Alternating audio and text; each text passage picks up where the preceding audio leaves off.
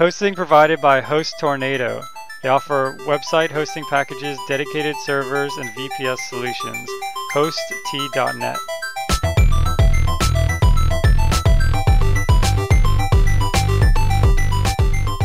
Programming Throwdown, episode 25, unit testing. Take it away, Patrick. All right, so I've been accused before, not necessarily on this podcast, but my friends, of being eccentric. Okay. So to continue my trend of eccentricity. And on the podcast, you're eccentric. Ah! Man. Been accused. No, I've been accused. All right, so my newest eccentric hobby is taking film pictures and developing them myself. So that's pretty nuts. I guess film is kind of considered by many people to be dead, and long live the digital camera. And I do have a digital camera. I have a nice digital camera, an SLR, and I take pictures and I enjoy it.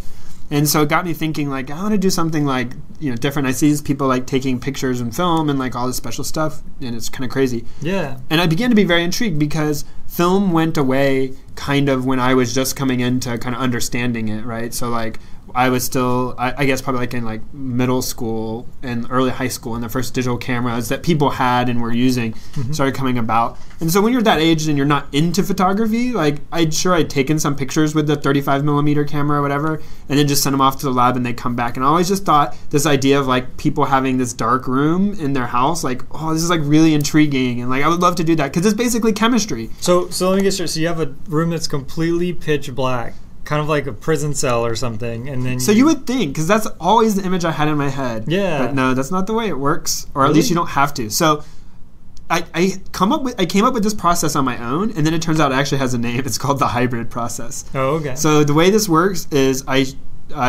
got a really cheap plastic film camera, but it doesn't shoot 35 millimeter film. It shoots what's called medium format film, which is 5 times bigger than a 35 millimeter area of image size. So you can get really large negatives from it.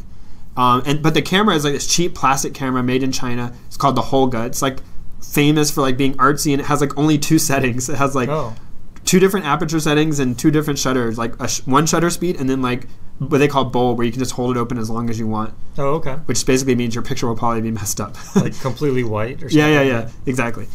Which is what happened to me a couple times. So I got this film, I got this camera, and I shot some pictures with it, and I'm like, I'm going to develop, and I use black and white film because the development process is a lot easier. And so it turns out the way that, maybe it's always been this way, but what you need a dark room to move the film from the camera to what's called the tank. So you have like this little tank, which is a black cylinder that has a lid on it and a very cleverly designed like funnel and center tube, and then what's called a reel where the film goes. So no light can get in even when you take the top off. So once it's in there, so you have to go into pitch black and like take the film out and load it into this little, so much engineering. It's actually really fascinating. But in the pitch black, you put it in this reel and you do this like twisty motion, and it sucks the film up into a spiral with space in between so the chemicals can go in. And then you load it up into this tank. And everything's done in there. Yes, and so everything's done in there. So once you load it, then you can turn the lights back on, and the film's just in there. And then you pour the first chemical in, time it, dump it out, pour the second chemical in, and you do this until it's done. And so I did it for the first time this weekend. Yeah. How did it turn out? You can look on I did on my public Google Plus page, so people can actually see it. Nice. So it's terrible. I only got like 2 what I would call like actual images, and then a bunch of blurry things and bad, and then a bunch of like overexposed stuff, because I was doing this the completely non-engineer way. Like I created all the variables at once. So it was a new camera, a new process, new everything, right? So I had no idea what I was doing. It's pretty cool, though. But I'm pretty encouraged. Yeah, so I got one picture that I thought was like really good, and one was underexposed. So I've got some problems. I'm working through them. But this is fun. It looks like you were a sniper in the Russian front in World War II. Okay, so you're looking at this picture of this is outside of my house. So, so yeah, it looks like it looks like a scene, single frame from an old movie. Yeah. So part of that is my development unskill. Part of it is the fact that it's the film and it's black and white, and a lot of it's too dark, but it was very fascinating to me, and it worked first time. So what I did was shoot the film, develop it, let it dry, and then I scanned it on a scanner. And I don't have a fancy nice scanner or whatever, but yeah, so I'm gonna try to improve it, try to be better, and I'm doing this not because it's cheaper or like I think it's more awesome. It's just interesting to me to be more eccentric. It's like chemistry. Yeah, I always thought it'd be fascinating, and I always like wanted to do it. So I got my cousin's, my second cousin, I believe that's what you called your cousin's kids.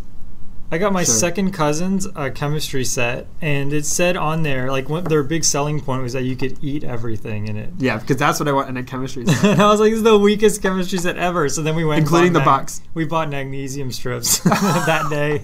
I was like, I'm going to teach you kids real chemistry. Here's a bomb. All right. Oh, now we're gonna. No, he doesn't mean that. He's just kidding. No, I mean magnesium strips, like for fireworks and things like that. I mean, Okay. isn't that a firework? Anyways. All right. Anyway, but I thought this was cool. This is my new hobby, new eccentricity, Pretty awesome. and we'll see. Awesome. We'll see if I make good pictures. I also have a new hobby, but it hasn't come to fruition quite yet. It's not a new hobby; it's just a new project. So. Oh, a new project. Okay. Yeah. Okay. Secret project. Yep, secret project number. Are you 4 gonna million. like be a multimillionaire next time we meet? Maybe. Well, we won't meet next time if I'm multimillionaire. I'll be on my you wouldn't yacht. talk to me anymore? That's so sad. Not like that. Sure, All I'm right. not talking to you anymore. So on to tech news. On tech news, we have Flat Pixels, which is it's actually sort of a blog post, an article on different design patterns, especially with mobile. And I thought it was kind of interesting. It actually goes over a bunch of different like competing motifs in mobile, and so it kind of talks about, you know, Apple's known for having that very texture-based feel. So even Skeuomorphic. is that what that's called? I think when you make something that's not real, try to look like something real. Like you add like leather stitching on the side, Yeah. and you try to make it look like a real object. Yep. So Apple's notorious for that, and they've almost, according to this article at least, they've almost overused it. And now people are wanting something that feels more like I'm not in the real world. So they want to take something that feels very more abstract. And so you're seeing this shift. First, you had this shift towards realism. And that's one of the things that made the iPhone so cool, was because it felt like a real thing. And you have the Kindle, which sort of feels like real paper and things like that. That was sort of the trend, or sort of looks, not feels, but looks like real paper with the e-ink. And now you're sort of switching back to this sort of Tron-esque, you know, let's go back to the very like 8-bit retro, you know, blocky style. And so that has its own appeal. And so this person, who I'm assuming is a good designer, but basically at least they're an educated designer. I don't know anything about their work. Well-spoken, maybe. Well-spoken, educated. Kind of sort of discusses these different paradigms, and I thought it was a pretty interesting article. So give it a look. Okay, so talking about whether or not you should use skeuomorphism. Well, it turns out everything is skeuomorphic in this blog, but they're skeuomorphic for different reasons. Oh, okay. So we're actually looking at two pictures from the blog post. The one on the left has just very solid flat colors for buttons, and So it doesn't look like buttons; they're just squares. Yeah, exactly. Versus the other one has like a gradient and tries to look like a physical button. Yeah, so the other one you feel like it would have a bevel if you touched it. Interesting. And they're going over, you know, which one's better. It's somewhat of familiarity, right? Like if I have a calculator on my iPhone, I want it to look like my calculator so I know what to do. Yep. So in some ways, yeah, it has to be looking like real life, but it doesn't need to have, like if it gets in the way, like I don't need it to have the segmented display, right? Like just to look like, that's silly. I don't need that. Yeah, the other thing they talk about too is there's a trade-off. So if you might feel like I want it to look like the one in real life, but on the flip side, if it looks like the one in real life, you also expect the same limitations of a real life calculator. Oh, interesting. That's Yeah, so they actually argue both sides. So the calculator on the left, the one which just uses flat buttons, if it did some really high level math, or if it took you to Wikipedia or something, you'd be less jarred than if the one that looks like a real calculator Makes did sense. that. Makes sense. Yeah, so it's sort of a really interesting article, and then it goes into Apple and Google and all the big, Microsoft, all the big shots, their different UI techniques and things like that. And so thought it was a pretty good article. So Yeah, okay. So the one I have is not like that at all. It's about a version of Minecraft that was released for the Raspberry Pi. We've talked about the Raspberry Pi before, the really cheap, small computer that runs Linux. And released a version of Minecraft for it that's for free, but it's stripped down. It doesn't do everything or in the same way. And I guess maybe I didn't, now I'm trying to remember when I read it. I think maybe also some of the source code, or at least the ability to kind of extend it, was released so that people could kind of modify it and do other stuff as well. Yeah, there's scripting languages, it looks like. Okay, that's what it is. Yeah, sorry. Yeah, cool. Yeah, so if you have a Raspberry Pi, check it out. Play some Minecraft. Minecraft's a pretty fun game. Do you play Minecraft? I did. I played a little bit of it. I thought it was pretty cool. The coolest part for me was, did you have this thing where you could have a website constantly sitting in your server and then streaming to the web? So No. So yeah, my friend had this setup where basically we'd have this God's eye view of our town at all times on this website. And so even so even when you weren't playing with your friends, you could watch your friends. Yeah, or you could have it on one screen while you're building on the other, or you could I see. You could see what happened while you were gone. I think the only interesting part of that would be to like have it record over time and then be able to play it back really fast. Oh yeah, that would be awesome. Yeah, that would be what I would use it for. Yeah, that's great. Okay. Yeah, so I played it as well. I haven't played it in a long time now. I should. Yeah, it's a shame they didn't open source it, or someone hasn't open sourced a version. I think it's pretty lucrative to open source. Yeah, like, that's it's true. too lucrative to them as it is. Yeah, we read another article where they said the guy made over $100 million. Wow. Mojang Studios, pretty So while we're on the topic of gaming, and maybe you could use this in Minecraft, it'd be cool. But I saw some stuff recently, and it got me thinking about virtual reality. So the Oculus Rift, which was a Kickstarter project, which is actually turning out, looks like they're going to do really well and kind of deliver on their promise. But they're trying to make a kind of affordable virtual reality headset with the accelerometer that can tell where, like when you turn your head. So when you look to the left, the view of the world pivots to the left. So it looks like you're there, right? The whole virtual reality. So I've used virtual reality goggles before, but they were really, really bulky. And at this point, I'd probably say really outdated. Remember the Virtual Boy? That was virtual reality goggles, but you couldn't actually pivot. You had to look at Was that the one with the red vector drawings in the inside? Excuse me. Yeah, exactly. Yes, okay, yes. That was so bad. I mean, it gave you this massive headache. Yeah. So this is way better. I guess so. Okay. All right. So they had like a demo where I guess they're able to, integrate with a lot of the current games without much modification, which is really awesome. Oh, yeah, that's sweet. Somebody was telling me you could have done this for a long time because basically you send the models to the graphics card. So the graphics library calls already know the distance to objects when it's doing its transformations. Yep. So when it does that, it can go ahead and just essentially do it twice and give you the 3D view. Yep. Which I did not know. It's kind of like mind blown. Yeah, it's pretty awesome. So this goggles are like, people are like, wow, like you see people in the video, it's like, oh, this is amazing. And it's hard to get over like the way we're used to doing input. So the way they have it now is kind of like the goggle is mapped to what would be your mouse in like a first-person shooter. So if you turn your head to the left and then you hold the W key, you start going in the direction you're looking. And so I guess people have a little bit of trouble with that, but it seems like you'd get used to it pretty fast. But I really want to try it. Like, yeah, I totally. Like watching a video is like, doesn't do anything other than makes me want to try it. I don't know that I want to buy it yet, but I definitely want to try it. Yeah, do you know if 3D TVs have caught on? I don't think they've really taken off. No, I don't know. I feel like the really coverage like of CES was saying like people kind of gave up on like. Yeah. I guess everybody has 3D TV. It's another thing. You can't not have it. Maybe is the way it's going. I don't really know. But they're going to other stuff now, like other novelties. Cool. Gotcha. But yeah, 3D TV doesn't strike me. Like I don't want to sit in my living room when I'm doing other stuff, wearing funny glasses and looking at the TV. Yeah, exactly. Like me personally, I'm not saying I don't understand it or appreciate it. I just don't want to do that. But gaming, that's different. Like exactly. I mean, a game is made for one person per terminal. A TV is made for many people per terminal. And in this case, like just personally, like my wife and I, we almost always watch different shows, but we'll watch each other's shows to keep each other company. So for a given show, one of us will be paying half attention, right? And so to have to wear 3D goggles would just make it just a really painful experience. Now, what if you could like?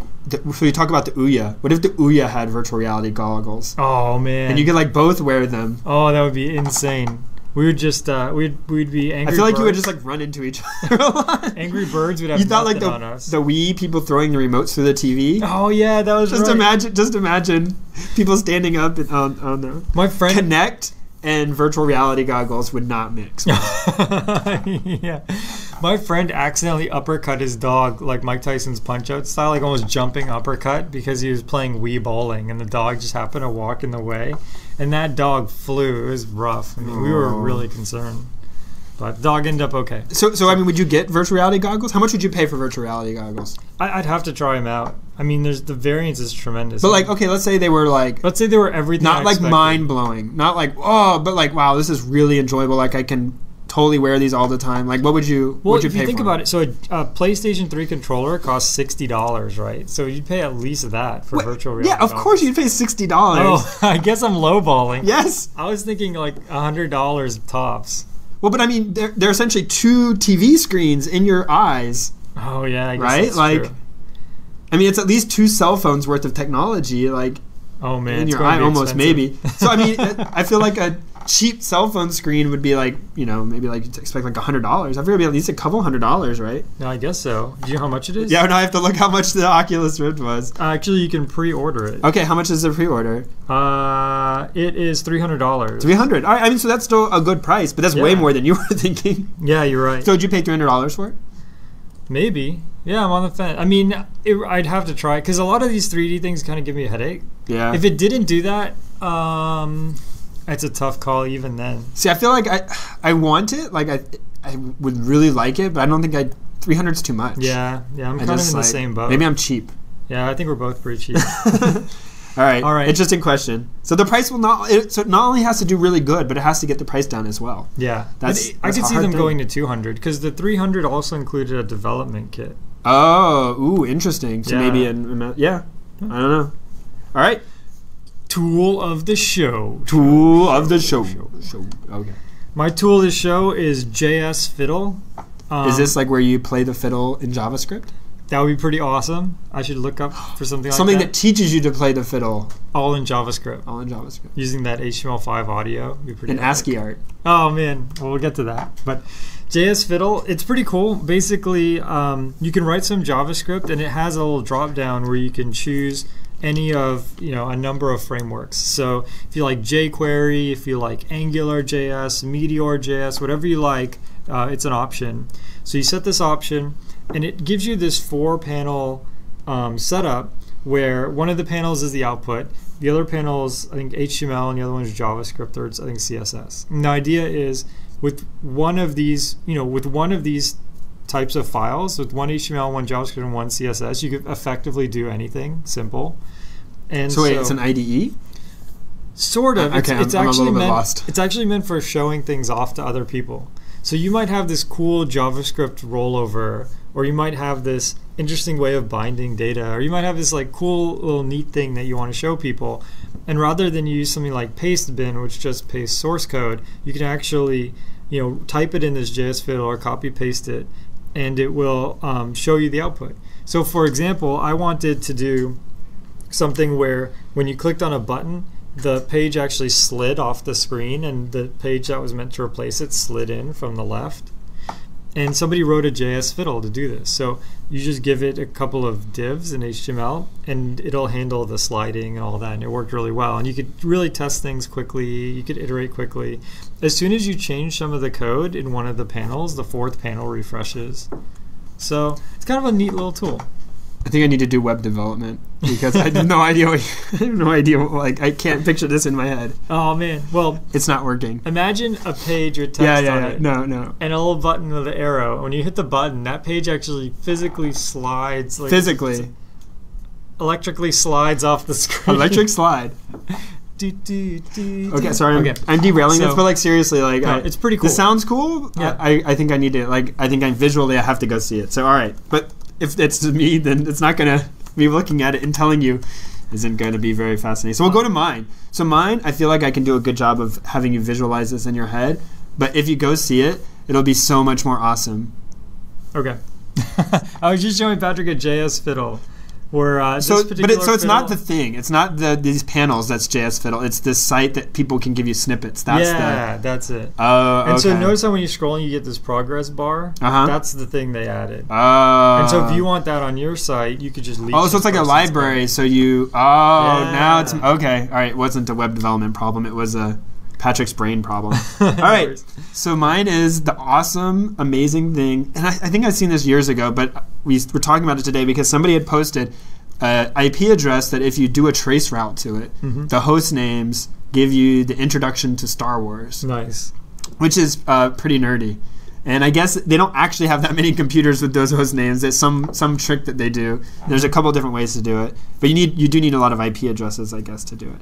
But I thought that was interesting, and it reminded me, and I found it. There was a website you can telnet to that does an ASCII animation of the entire Star Wars Episode 4 movie.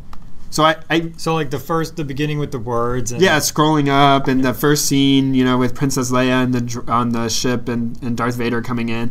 And I started to show this to Jason, and he began to say, "Okay, how long is this?" I'm like, I think it's as long as the movie. So I think they literally every scene it goes by, even like the opening parts or whatever. And so it's really fun. If you've never been there, you can look on the website. It's towel.blinkenlights.nl with a K. I don't think you're gonna. You can search for it. Telnet Star Wars Episode 4. But I guess somebody had created ASCII animation for the whole movie in like a Flash thing or something. Oh, okay. And then somebody got all of that and set it up on a Telnet server. But I haven't watched it, so I can't verify that it's the whole movie, but I'm pretty sure it is. Yeah, I mean, we had it up while we were preparing the show, and it was up almost the entire time, and it did not look like it was going away anytime soon. I mean, I literally think it's the entire movie at time scale. So yeah, so check it out. It's pretty fun, funny. I don't know, interesting. Yeah. So you should definitely go see it. It's kind of nerdy. Cool. It's not exactly a tool, but that's totally awesome. That's definitely worthy. I feel like I need to do this kind of stuff. Like I feel like I'm such a slacker. I was just thinking that. I mean, we should do something. I just don't know what. But yeah, that's pretty awesome. It makes you feel like you're being lazy because you didn't.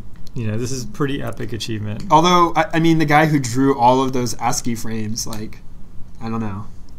Yeah. I'm not sure. That seems like I would give up after the first scene. Yeah. I'll be like, how do you draw this bun on Princess Leia's head? And then just the at sign would be staring at me. Yeah. I'd just give up right there.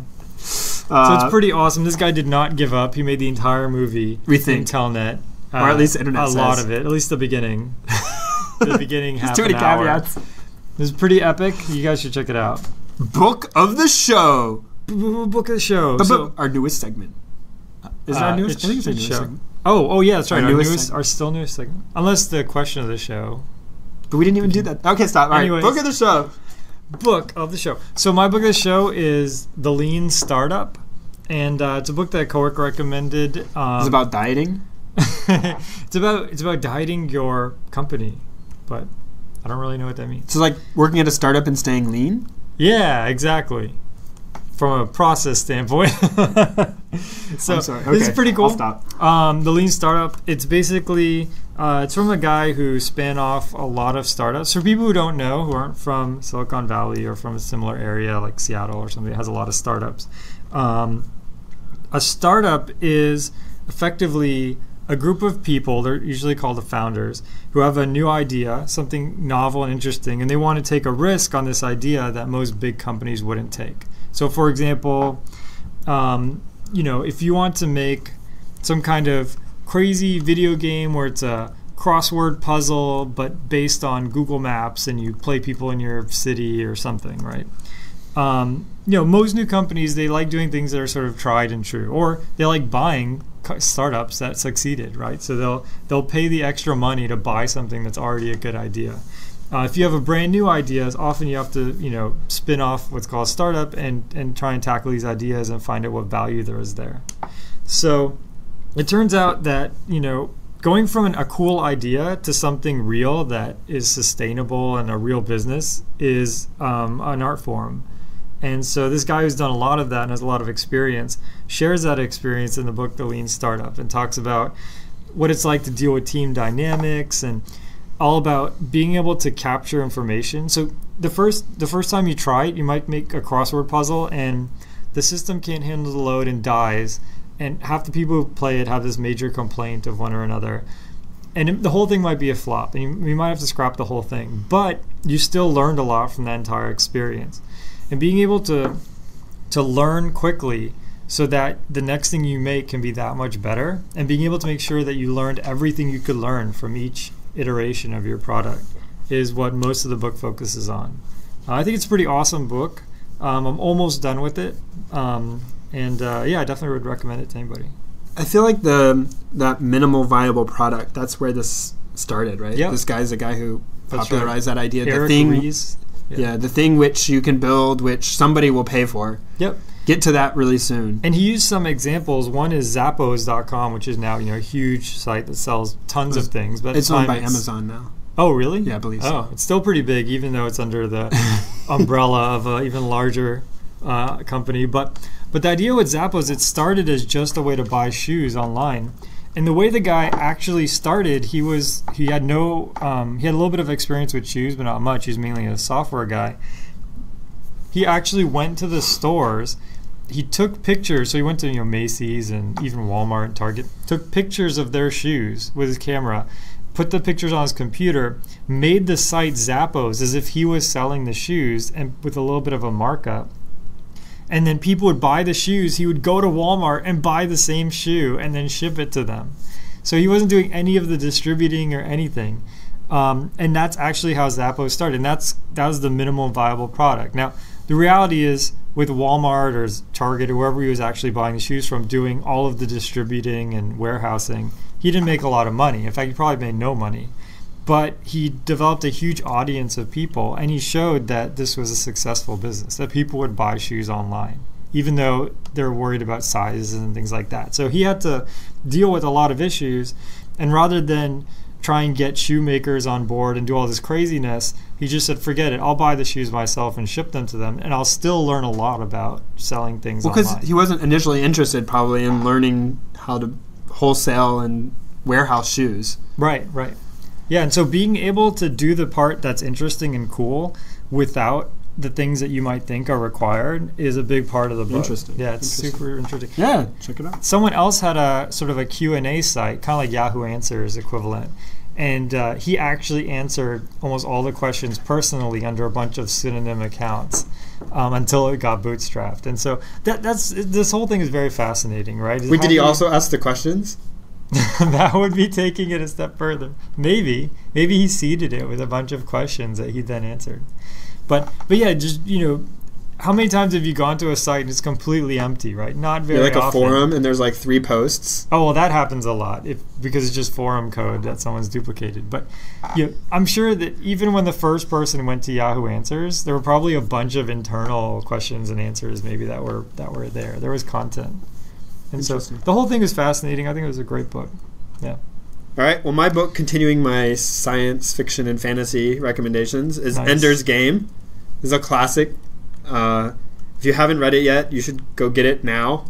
Yeah. I believe they're now turning it into a movie, so it's almost going to be ruined and not cool anymore. Oh, when's that? I don't know. I think they already started filming it. So I'll have to read it again before the movie. Yeah, comes me out. too. I really like this book though.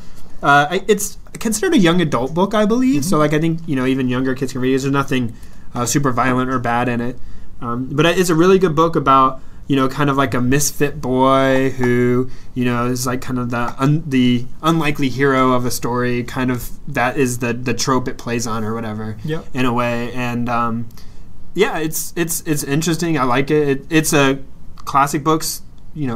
Probably 20 years old now, 30 years old. Something I don't know. like that, yeah. And so it's been out. A lot of people have read it, but it's got space in it. It's got technology in the near future, not distant future, but like kind of near future. And it's got aliens. So yeah, it's pretty epic. It has all the Okay, this is actually pretty hard. So you can talk about the Lean Startup book and like talk about what's in the middle and the end and what it talks about. Yeah. But I feel like if I talk about that, I'm just going to ruin the book. So how do I feel like I need to just go on a website and like read the summary of the back of the book. Yeah. Because if I say anything more, people are gonna be mad. It's very tough not to spoil. It's true. But you can always read the back of the book. So we should do ourselves justice by putting our own spin on it. But yeah, okay. I think it's a phenomenal book. So you've read it?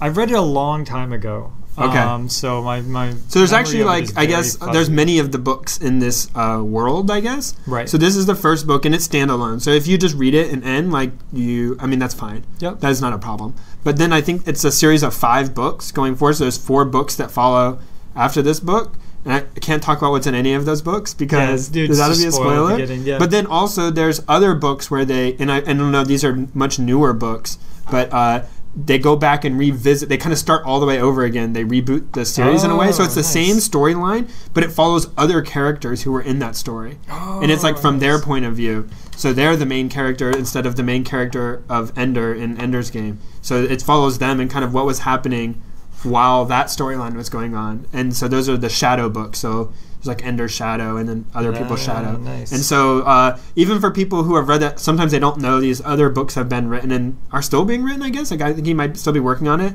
Wow. But overall, like those books are really good as well. In fact, some people say people I know have said they enjoy those books more than the Ender's Game book. Oh, okay. But So, you probably would have go to check read it the out. first one, right? Oh yeah. I think you read should The start with Shadow. Ender's Yeah, Game okay. and then read through it and then go back and read the Shadows. But The book is awesome. I believe it's one of these things that will become a classic and become required reading and things like that. It'll be like the next Watership Down or Pride never and read that book. Prejudice or no. you never read. Oh, I know which one you Count of Monte Cristo. You must have really. Thought everybody in I Florida mean, I know had to I know read the that story, but I don't. book. It wasn't mandatory reading. No, Wow. I don't think so. Did you go to a private school or did you go? Yeah. Oh, that's why. Maybe. Okay. Okay. It was required in all public schools in Florida. Anyways, Okay. tangent. But basically, The Ender's Game is an awesome book and it's a classic, or it will be. Definitely. Oh, here we go. Here we go. This is a good line from the Amazon review. Here we go. It says the futuristic tale involves aliens, political discourse on the internet, sophisticated computer games, and an orbiting battle station. Awesome. Yet the reason that it rings true for so many is it's first and foremost a tale of humanity. A tale of a boy struggling to grow up into someone he can respect while living in an environment stripped of choices. Yeah, I feel like a lot of reviews say these kind of things where the bigger issue is insert metaphysical, revelation here. And oftentimes it's kind of lost on me because I get really into the surface of the book. So I'm really into, as we talked about this book, space battles and things like that, and the things that are happening to him very directly. And it's hard to get the bigger picture. But I think this one sort of punches you in the face with the bigger picture. So. Do you think so? So I'm of the opinion, and this is me. So do you know the story, The Emperor's New Clothes? So this is a story of the... I think I had to read that as well, but it was a long time. No, I think it's a story. I don't know if it's actually a book. So this is a story about I'm just going to paraphrase and skip all over the place, but to get to kind of like the point of the story is that there's an emperor who's very proud of himself, and this crook comes and basically tries to sell him clothes. But it turns out he's not actually selling him clothes. He's just pretending to make him clothes. But the emperor's really naked because the guy didn't make him any clothes. Mm-hmm. And so the emperor's parading down the street in his new clothes, which, if you know what's fine and you're fancy, you'll see the clothes. That's what the guy kind of tells him. So he's like, oh, of course I see these clothes. These clothes are beautiful. He parades down the street naked. Everybody having heard that, like, if you know what you're talking about and you're able to you're of good heart, you'll be able to see the beauty of the emperor's clothes. So everyone kind of also says, like, oh yeah, them. And finally a little kid goes, like, wait, you're naked. Right? So this is like the story of the Emperor's New Clothes or whatever. Yeah. So I'm kind of like about some of that stuff that people say. I believe there are some authors who say, like, I want to tackle this issue and I'm writing this story. And I think other authors just say, like, let me write this story. Like, I want to write a good story. Yeah, and then people like try to build all this stuff on top of it and like make all these assumptions. I feel the same like way. The author's trying to say this. Yeah. Wait, maybe the author's just saying, what's most interesting to write here? Yeah. Right? And then it's less of a commentary. And I've heard authors who kind of go on both sides. But, I think somewhat times some of these things fall into, and this is off topic and tangent, but it's okay. Yeah. So I think sometimes I call it Emperor's New Clothes, right? Like, people get into like, the book is commenting on this and that and the other, and it's like, you see this. You would see this if you read it, and it's like, oh yeah, I see that too. Yeah, then you feel like peer pressure, right, to agree with everyone. But yeah, I feel even more so with art. This lady will say, oh, this red color really means that he was angry at this point. It's like, maybe he just had red. Maybe red was on clearance. Come on, But it doesn't lessen the work, right? Like, you can still enjoy it as a piece of art or like as a book. But it's just sometimes, I think, Yeah, I think people try and take it too far so that they can iconize that particular work. And so they want it to be unique. They don't want someone else to basically copy that style. So they attach all this feeling and sentiment, and then you assume, only one person this other person can't have the same feeling as this guy. Yeah, I think sometimes like reviewers, like that Amazon review saying that, like, the first part was cool, but then the second part, it's kind of like we're being extra insightful. Yeah. Read this book; it'll change your life forever. Like, okay. Yeah, exactly. All right. So this show is on unit tests. So to understand unit tests, maybe we have to step back into our time machine and our futuristic traveling science fiction episode. That's right. And look at the history of testing. The history of testing. Yeah. So first there was a guy sitting under a tree, and then an apple fell. And you learn next time to build a umbrella. I don't know. But the idea is, Patrick and I are big fans of unit testing, myself especially, and this is one of these things that even when I was in college, I don't know about you, but I always thought testing was kind of for suckers, and it's one of these things that sounds cool, kind of like proofs. My code always works the first time. Exactly. Yeah. I mean, it's why when I write it in assembly. Yeah. I always knew that. You knew that kid in college? It was always that kid in college. Yeah. Like, I write I don't do Java. This is stupid. I write all my code in assembly. And it always works the first time. Oh, no. So, yeah, I mean, that's the thing. You feel like, doing tests is like doing proofs. The reality is, at least in machine learning, I can say with authority that almost all proofs are BS, right? The reality is most algorithms require some kind of fudge factor or a bunch of knobs to turn, and you have to kind of get that right. And there's all sorts of corner cases where the algorithm fails, right? The algorithms that provably converge are useless and things like that. And so I kind of took this sentiment over to unit tests and said, it's one of these things that's cool to talk about in class, but we'd never use it, right? Turns out that unit tests, as we'll see from their history, have evolved to the point where they're now extremely useful. So the very first unit tests, they call this the era before 1956, the debugging period. And the idea here is, if you said I was writing a test, what it really meant is you're running your program and trying to see seeing what happens. Okay. Yeah. Looking for the failures, the bugs. Yep. All right. So what was the next period? The demonstration period. So this was, and testing was, I run my code and did it do everything it was supposed to. Yep. Yeah, exactly. So you have a list of, maybe you have some golden file. Like the code should output, 1, 2, 3, 4, 5. And, you just check the output of the file. I run my GUI. Wait, do we have GUIs? This was 1978. So yeah, I think they had GUIs. Maybe. Yeah. Okay. They definitely you run GUIs. Your program. Yeah. Make sure it does what it's supposed to. And then that was followed by the destruction-oriented period. And this is where people kind of felt like testing should find errors. So the idea is, in this phase, you'd compile, your code would compile, and then your code would test, and then your code would run. So you would write tests that would do things like run a function and give you an expected result. The very sort of what we consider now is the simplest possible unit testing was started around the So you try 70s. To break your code. You try to give it stuff that'll make it fail. Yeah, exactly. So then there's the evaluation period.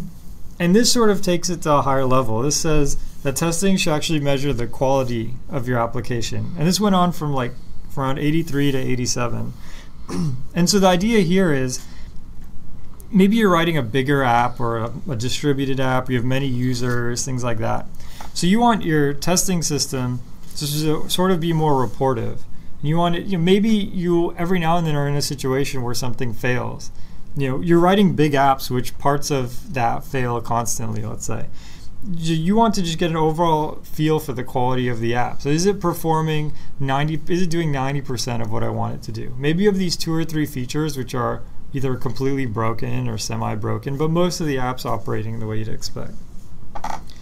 And then now we have the prevention-oriented phase. And so the idea now, the sort of mindset for people writing tests now is that the point of testing is to sort of detect and prevent faults from occurring in the system. So this involves sort of an amalgamation of everything, all of the other periods combined. So testing should be part of your runtime framework. It should be something that you do almost as an extra compilation step and everywhere in between. So a unit test, we say it, a unit, but what's a unit? Like, I guess that's subject to definition, to differences of opinion of what a unit is. So I worked a job once where unit testing was like kind of what we talked about in the history here, that you run your program and it runs on a set of input and produces a set of output, and that you're unit testing your thing, your program, right? Your whole program. It's some or you're at least you're testing like a whole set of classes and stuff all together at once. Right. And you're testing that they do exactly what you define, and that was a unit test. But I don't think that's what unit test is really supposed to be. No, that's a good point. So we're covering unit tests because testing itself is as big as programming, but there's also other types of tests. So there's regression tests. So let's kind of break them down. So are we going to try to do all of them? No. We won't cover all of them because that'll take forever. But we'll give one sentence of each of them. Unit tests are, at least is my opinion, and you could feel free to correct me or bounce ideas off. Dang it. Unit tests are testing, for example, one function. You have some function foo, and it's supposed to take A and transform it to B. And you call foo a bunch of times with expected B's, and you give it some A's and expect B's, right, for foo.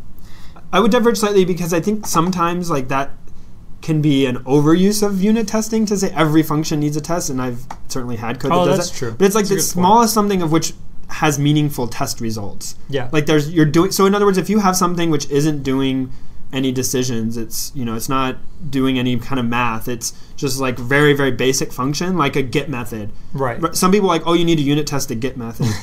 Well, I mean, if there's a problem there, you've got worse problems. Now, a set method, if it's doing some sort of checking, that may need unit tests. But in general, like, writing a unit test for just a simple set and get method that doesn't have any sort of balance checking or any of that, it's probably overused. So saying function, maybe not. Maybe you're calling another function which calls that function. Yep. Yeah, so there's so there it gets to another point about coverage, which we'll cover later. But yeah, that's totally true. Another thing is other than unit tests are regression tests, and these are a little bit larger. So this gets to what Patrick was saying. So that's not a size change though. Like a next thing would be like go like to maybe like a system test or an integration test. Like so like going up the scale. This is interesting. So you can kind of like go up different dimensions, right? So like you can go from like a unit test to like testing multiple units together. That's right? regression. An integration test. Oh, it's integration. So you're integrating right. multiple things together and then you get to like your whole system, which is composed of subsystems and parts. And depending on the size of your project or the scale, you may have many levels in between. You may define them differently. But then the system test is like kind of testing the whole, everything all up together that it runs. It, given an input, there may be many calls down and back up and decisions, and then it returns something. And you're testing the whole system at once. And that's kind of where you typically requirements are written against the system. And so you're testing that you meet all the requirements. So what's a regression test? So regression test is you have the system test, and now you change something in the system. And your regression test is you test that nothing changed between the two if it wasn't supposed to. Oh, so I run the system test again, and then I check that nothing changed, or it changed in the way I would expect it to. Gotcha. So like I worked once doing some banking software.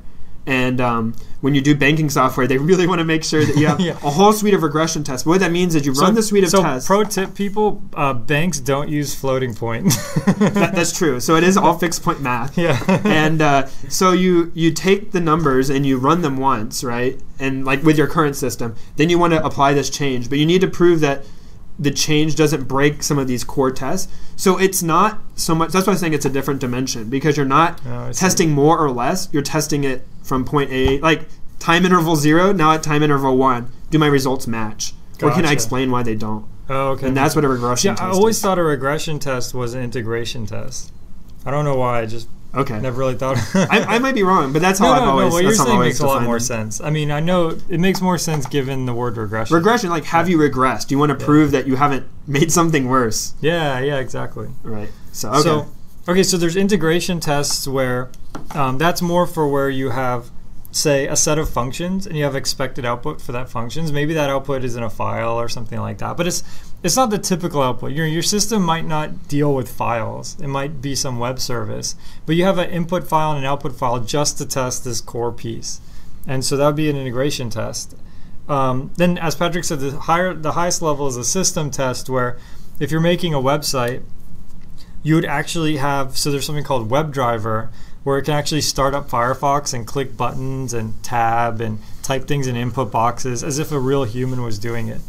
And so that's the highest level in the pyramid, right? So system test is where someone's literally, you bring up a test server with your website on it, and then this computerized agent goes on and types some fields in and registers an account or something like that, and that whole process should succeed. So then you can get into even another dimension. You get black box, white box testing. So black box testing may be like, you bring up the fake version of Firefox, you type this stuff in, then you try to log in once you've created an account, and you make sure that works, because a black box treats the whole system as a black box, so I don't know anything about it. So this could be done by an outside person, a contractor who's not working on developing the source code could be done, pretty much should be by anybody, right, who just understands how the system's supposed to work. But then other tests like unit tests can only be white box tests. Oh, I see. Which means you have to know, you're testing something specific on the internal. So like a white box system level test may be like, I create an account at the form, and then I go and check that it's in the database. Oh, I see. Right, so like now I'm doing white box, and then there's gray box, which is like in between, and like this is kind of trying to treat from a different look at the system.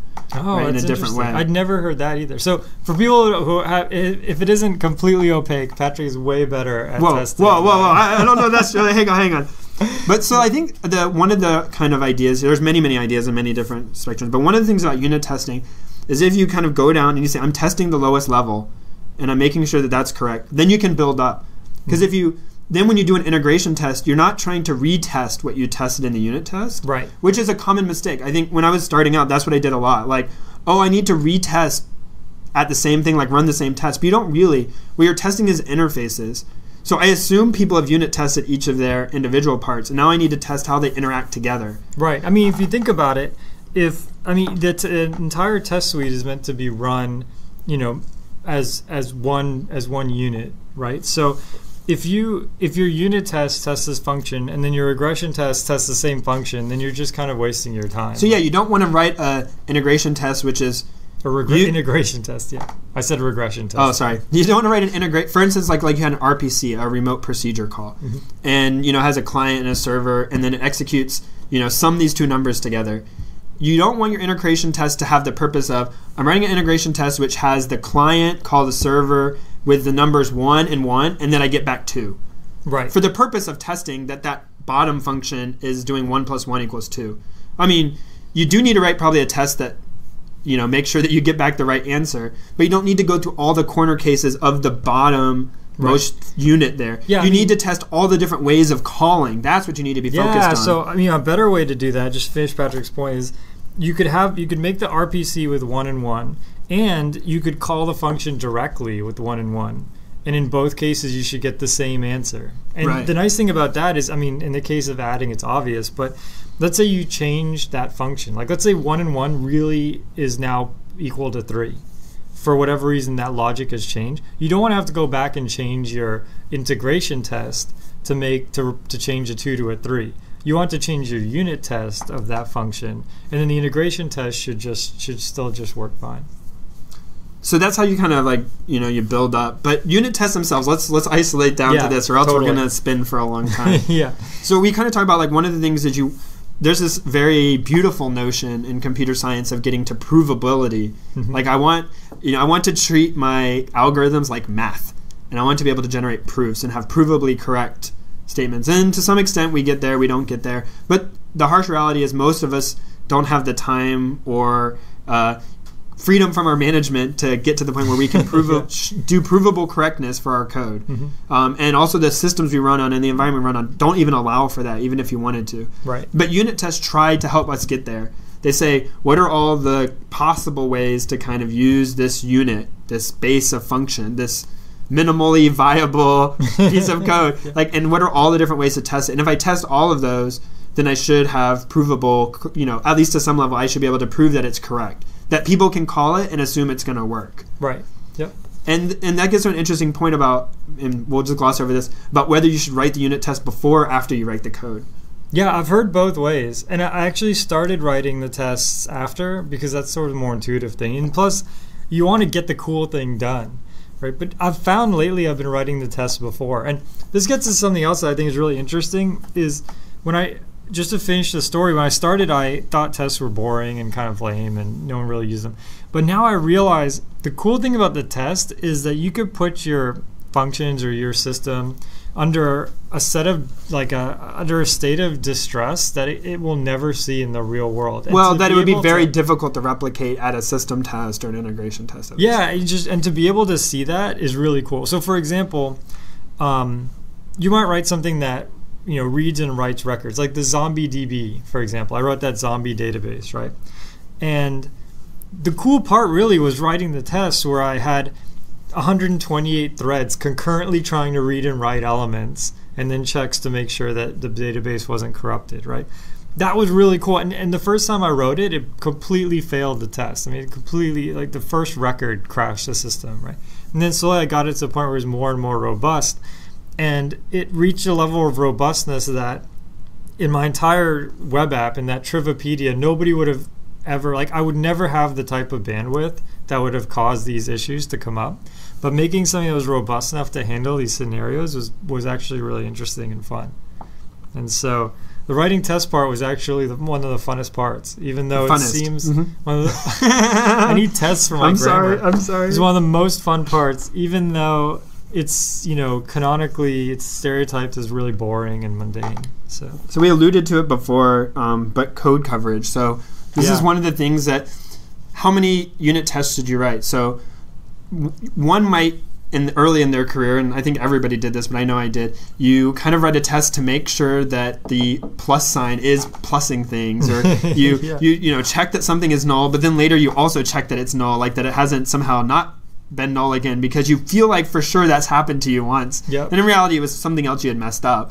But you know, you really, like, you keep checking and checking. So you can write, you know, like an insane amount of, you know, lines of code trying to test the same thing. And so we talked a little bit about corner cases. So, you know, kind of the method is you're supposed to test the different kinds of tests that are the corner cases of what you do. And if you test those, that should be sufficient.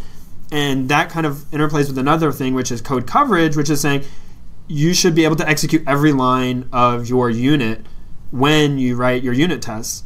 Because if you don't, you could be a sign of problems. One is, how do you know that code that isn't tested is going to work? You don't have a test for it. Yep. And the second thing is, if there's no way to reach it, then it shouldn't be there. Yeah, exactly. Yeah. And I've had this before, like through one way or another, it turns out there's an if statement that, because of previous if statements and exception checking and handling and throwing, you can never reach that set of code. Yep. But you put it there because you weren't sure.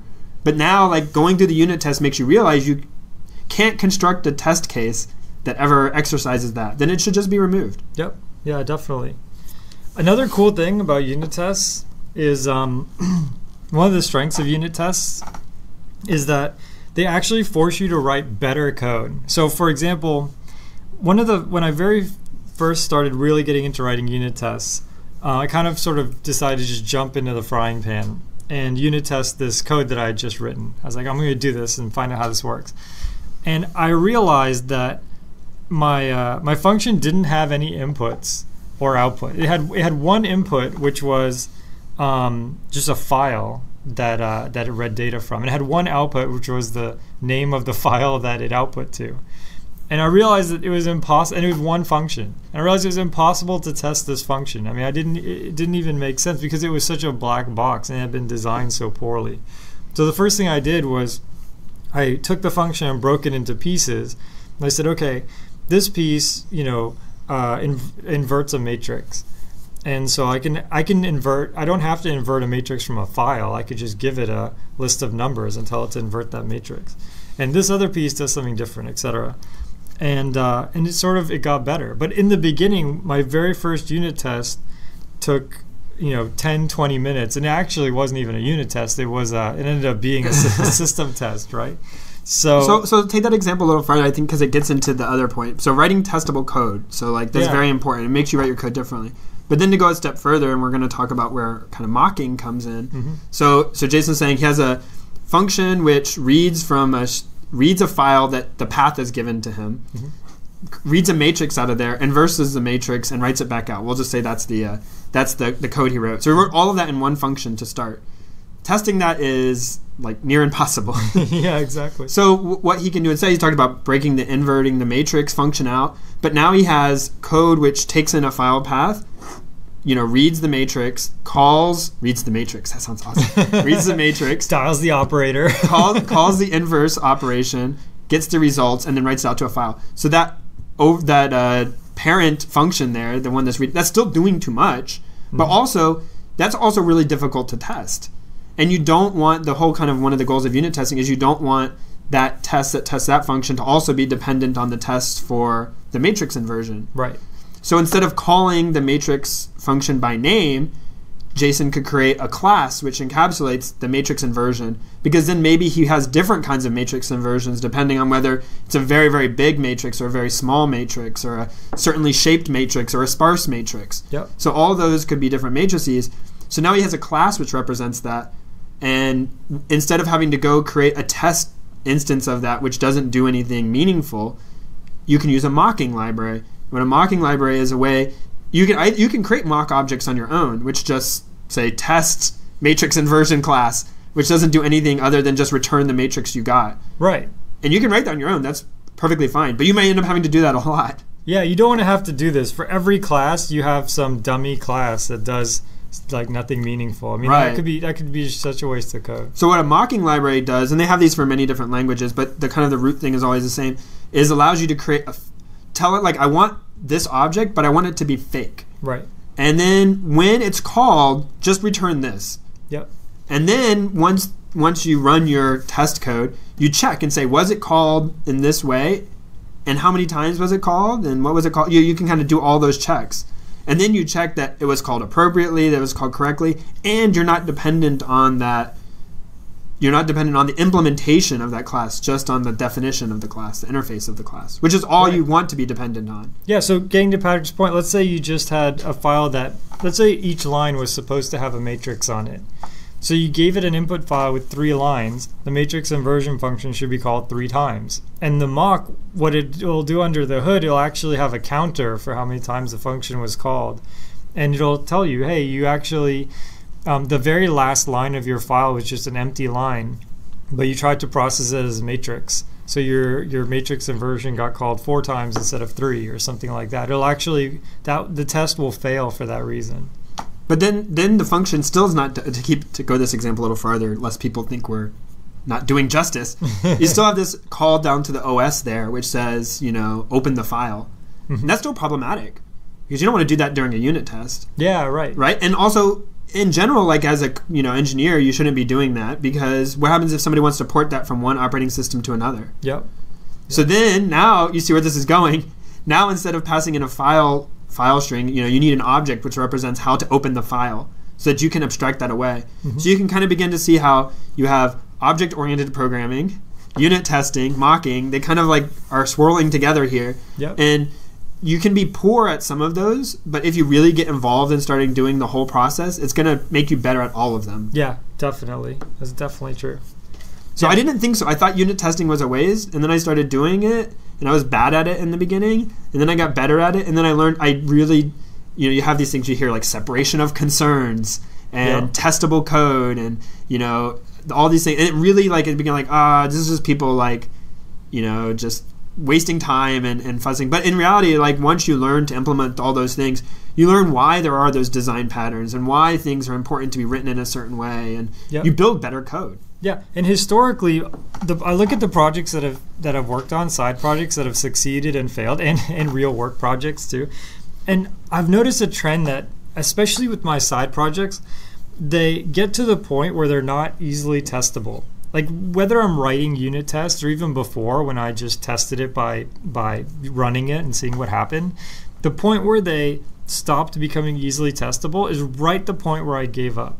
So for example, I made this hockey game, and the hockey game came out pretty cool, but I had bugs such as, at the end of the intermission in between quarters, it would sometimes crash. Or the statistics for many games, after you played 20 or 30 games, the statistics were not being calculated right. Bugs that required you to play 20 games because I had no tests. Those things, when I started encountering those bugs, I kind of was paralyzed. I mean, there was a bug where after 20 minutes it crashed, and I would literally play for 20 minutes, wait for it to crash, and then see if I could catch this bug. I did that a few times and then gave up, right? So a lot of these projects, the testing is sort of what can keep you sane when you're going through it and kind of keep you motivated.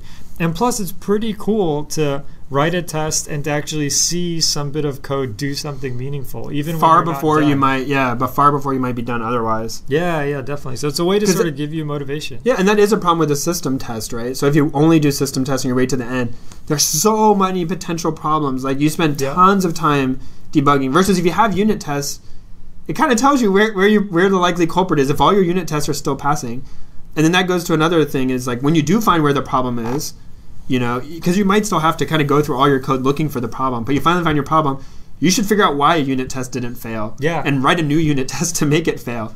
So we have this procedure where I work now where if somebody has an issue and it caused a problem, until you can't say you're done until you wrote a unit test that makes that problem you know, appear and show that it's like as part of the fix, you have to make a unit test that failed before the fix, you implement the fix, and then now the unit test passes. Right.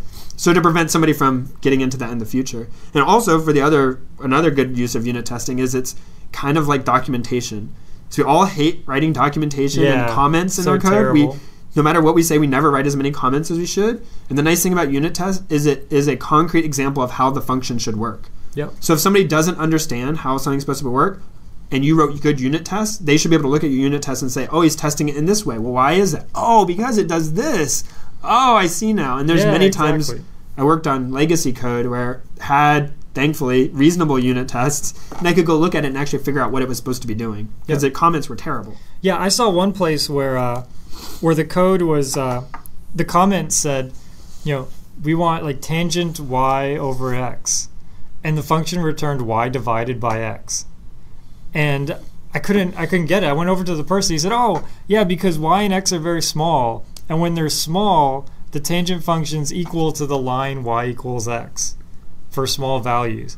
And it's just like, you know, at least provide a unit test or some comments or something. If you provide a unit test and your tangent function returns y divided by x, and you have unit tests, you'll be more inclined to think, oh, you know, I should probably write a comment here, because even to me, calling the tangent function and getting the divisor, you know, the ratio doesn't make sense. And so it sort of, as Patrick said, it encourages you to feel like the person on the outside calling the function. And if you think about this, for people who work on open source or people who are in a job environment, so you're writing your code.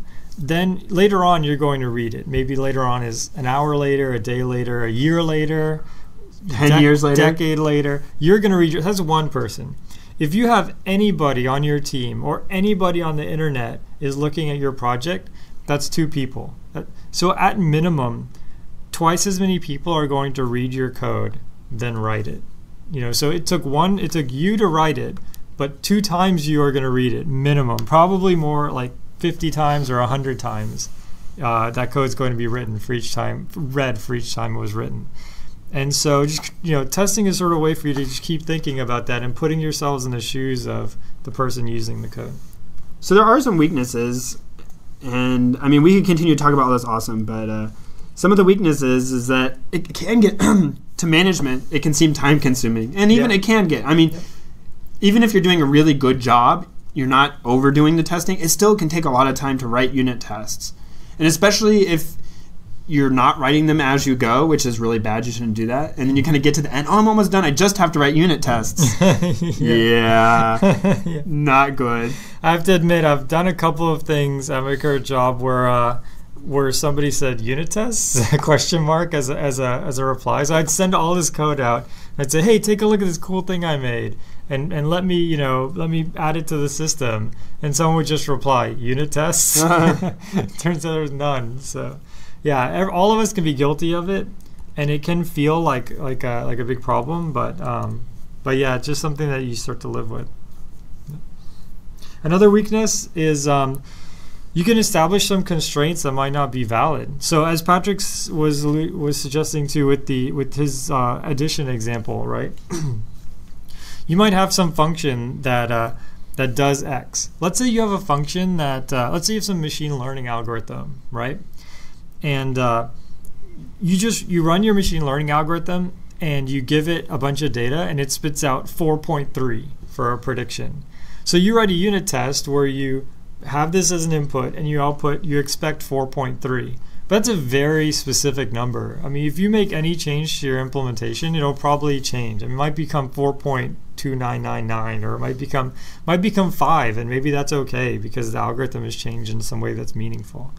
So one thing that you have to be really careful about is writing the unit tests in such a way where they test the idea, but in such a way where they aren't just very fragile and break because of things that don't really matter. And so this could be really difficult, and sometimes it's impossible. Hard coding numbers leads to this a lot. Yeah, definitely. So you have, like, you're using an enumeration provided by somebody else, and instead of going and trying to reference that enumeration, you put the number in. Yeah, you put 2. And then they change it and it all breaks. Yep. The other thing is, related to kind of like establishing false constraints, is just in general, you can get a false sense of what the code is supposed to do or how safe it is or how reliable it is because, it's got unit tests. It's like, yeah, but even if the unit tests cover all the lines of code, even if they cover all the branches of the code, even if there's a lot of them, doesn't mean they're testing the right thing or the meaningful thing or the crazy cases that could cause your system to fail. And then when it fails, like, I don't understand what happened. It's unit tested. It's like, well, so you got to be careful about those things because one bad thing about in the way, there's different ways of doing it. So many people have where unit tests are supposed to be written by somebody different than the programmer. And the reason for that is that if you as a programmer write the unit test, you have the same assumptions in your code and the unit test. So for instance, like this tangent function, this guy says, it's fine to take the divide the two numbers because for small numbers that's okay, right? Well, what if it turns so he writes the unit test to reflect that. But then what if he doesn't have any test that the numbers are sufficiently small? And then somebody comes along and uses big numbers or reuses his function, right? So because not just anybody wrote the unit test, he wrote it with the same assumptions. He only tested small numbers. Then that's a false sense of, like, that's a bad thing. Like he wrote it with this. Versus if somebody else just said, hey, we have this tangent function and that's it. Write a test for it, right? He's going to write tests for all sorts of numbers. And then that's going to force the programmer to, have check to say that this isn't too big of a number. And that makes everybody's life better. Yeah, definitely. That makes sense. Yeah. So you can write unit tests all on your own, just like you can write mocks all on your own. You can do all of this stuff without any outside tools or help. But that would be always, painful. Yeah, things are made better when you have tools to help you. And so we have a couple here. We're not going to talk about them all. Many programming languages have choices for what unit tests you want to do, for choices for mocking. But there's a bunch of them, so feel free to explore. Wikipedia has literally a gigantic table for each language. So Java, JUnit is the most common? Yeah, JUnit, that's the one I've used as well, and I think it's great. I think it's pretty cool. It has a lot of cool settings. If you use Maven, it works well with Maven. It'll let you run tests in parallel, which is pretty fun if you have a lot of multi-core machine and things like that. So then you can mock with EasyMock. Yep. Makito. Yep. I'm sure there's more. And those can have different strengths and weaknesses, and there's different whole different ways of mocking where some you tell it like it's going to call this, then this, then this, and then you call it like a replay, and it's going to replay all the calls you gave it. And other ones you just say, here's what to do, and then you check in the end and say, did this happen, did this happen, did this happen. So there's kind of different ways of even doing the mocking. C++? Yeah, C++ has CPP test, which is pretty cool. And on the mocking side, it has gmock, which is a pretty fun library. And C++, because of, it's kind of such a hacky language anyways, the mocks are really hacky, and they use all these crazy compiler definitions, things like that. But there's plenty of great tutorials. Well, mocking in general is kind of like one of those funny things where you use a lot of programming things you wouldn't normally. Yeah, I mean, people in the mocking library. You're trying to inject. You want to keep the class so that the person using the class doesn't know the difference. So you want to keep the signature of the class the same, but at the same time you want to inject all this custom logic. That's right. And so that causes craziness to happen. But the good thing is these libraries do the craziness for you, and they provide an API that's pretty simple. So if you do all the unit tests, one thing is you can do code coverage. That's a good thing. You can. So what is code coverage? A lot of people don't know. Also, we mentioned it briefly, but code coverage is saying how many, there's different forms of it, but the simplest is statement coverage. So how many of the lines of your code, think about it that way, are executed when you run the unit tests or whatever test. Yep. So line 5, 6, 7, 8, and 9 were all run. You got 100%, 100% because the lines before that and after that are comments and curly braces. Great. But then if you have like if statements, you'll have only 100% code coverage if the if statement is evaluated and if the inside is evaluated. The problem is there's this other thing called branch coverage, which says like, oh, what happens if different branches are executed? So you could get, like, for instance, a null pointer exception if you have a badly stated branching, but you only have 100% statement coverage. You wouldn't ever necessarily detect that that has a null pointer exception. Right. Versus if you have branch coverage, you could potentially catch that, because branch coverage says every part of the branch has to be evaluated. Yeah, right. So that's kind of code coverage, and you need tools for that. Like, I mean, you could write your own, but it typically has to do some sort of instrumentation so that when the code is run, it is able to have things that run before and after the code to know which lines are running. Yeah, exactly. Yeah, and so, yeah, don't do that yourself. Yeah, bad idea. Yeah, but if you go to Java, has a bunch. I actually... I haven't used any of the open source ones, so I can't really comment, but I'm sure they're great because most of the stuff, I mean, you think about it, if you write a testing framework, you're already a pretty good programmer. I mean, if you got the moxie to say, hey, world, here's a testing framework, everyone should use it, then you probably know what you're doing. So there's definitely good code coverage tools for all the modern languages. And then another thing it enables is, and this is a concept I think we've talked about before, but continuous integration. So continuous integration is that every time somebody submits a change into the repository or to whatever your source control is, the system there's something that runs which rebuilds everything and runs all the tests. Right. So every time there's a change. So in many places, people just make changes all the time, willy-nilly, and then occasionally somebody kind of checks out a version of all the code, runs the test against it, and see what has happened. And continuous integration says, no, that's a terrible idea. Yeah. Let's have what's called like a build status, like, oh, currently tests are broken or the code won't compile. And then when somebody does something wrong, you can email them, you can notify them, you know when something's bad. Yep. And you're just doing this all the time. And when you have unit tests, it helps with that. So if somebody makes a change to your code without updating the unit test or testing it, you know immediately if something's wrong or broken. Yeah, and again, don't write this yourself. I think there's Jenkins in Java, and there's a bunch of other ones, but they'll do all sorts of clever things. Like they'll run all your tests daily, and then if a test is broken, they'll do a binary search between today and yesterday to quickly find out exactly what change broke it. So they're pretty awesome, and take advantage. And that's obviously more important for a much larger team. I think unit testing can even be important if it's just you. Yeah, definitely. But continuous integration is something probably more suited to a more distributed and larger team. Yeah, it's probably overkill for a pet project, but yeah, it's definitely good. So unit testing, we got a lot of other kind of testing stuff. We'll probably have to do more testing episodes in the future. Yeah, we'll have to do a part 2. I think programmers think we all assume it's dry and boring, but it can be very interesting and it's very important. Yeah, and I mean, as I was saying before, some of the stress tests that you write when you're unit testing cause you to do things in a different way or learn things about the system that you wouldn't have otherwise known. So, I mean, for example, a really simple example was I had a system that basically did a bunch of math, and it sort of tried to hone in on a certain number. And when I wrote unit tests, I found out that if I gave it a certain set of input, the very first unit test just picked a bunch of random numbers and then tried to train it, and then saw that the number it converged to, that it actually converged. So in other words, given a bunch of inputs, the output should start off crazy. It should be, negative 100, then 4,000, then negative 10,000, but it should eventually settle down. So it might settle on 3 million. I don't know what the final answer is, but it will get to a point where every time you run that function, it would give you some number in really close to 3 million, or really close to some x. And I found out that for certain inputs, it would just oscillate wildly, and it would just give you crazy numbers, and it never settled. And it turns out that algorithm, the fundamental math behind it, was broken. And so I wouldn't have found that out without unit testing. And so for that reason, it can actually, it could give you insight into something that you just wouldn't have had otherwise if you had just, ran it out on your input. Yeah. All right. Well, cool. Till next time. Yeah, have fun writing unit tests. Woohoo!